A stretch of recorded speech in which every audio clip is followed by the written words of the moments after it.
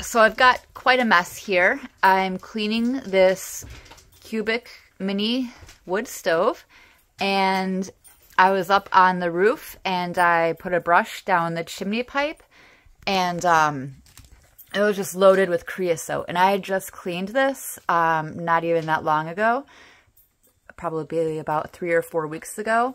And I already have a whole bunch of creosote in the garbage, and I've got such a large amount still in here, and I can't believe that it built up this much and this fast. I'm not entirely sure what type of wood I'm burning, but it's different. Like I think that might be pine. This might be red fir, but I'm just burning chunks like that and using kindling like that. I like the stove, but my gosh, it just requires so much maintenance, and having to go up on the roof so often in the winter time can be pretty hard. So I'm cleaning this, and I'm just going to make sure to clean it every maybe 3 to 4 weeks, maybe every 2 weeks. I don't know. I think it can be a fire hazard if it doesn't get cleaned often enough.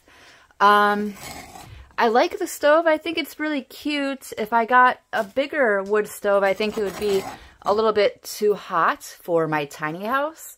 So I'm going to stick with this. I just got to get used to how much maintenance there is. I don't really think anybody has covered that in their video reviews of this product. Again, this is a cubic mini stove. Please disregard the whole big mess right here. Just doing a lot of cleaning. I don't know. It's cute. It's a cute stove when it's clean.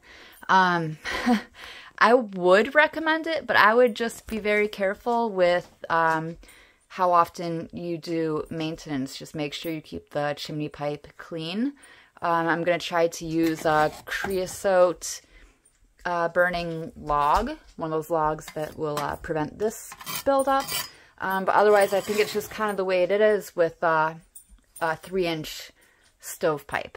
But anyway, I just wanted to let you guys know that this is one con of these little cubic mini stoves. But other than that, it works pretty well.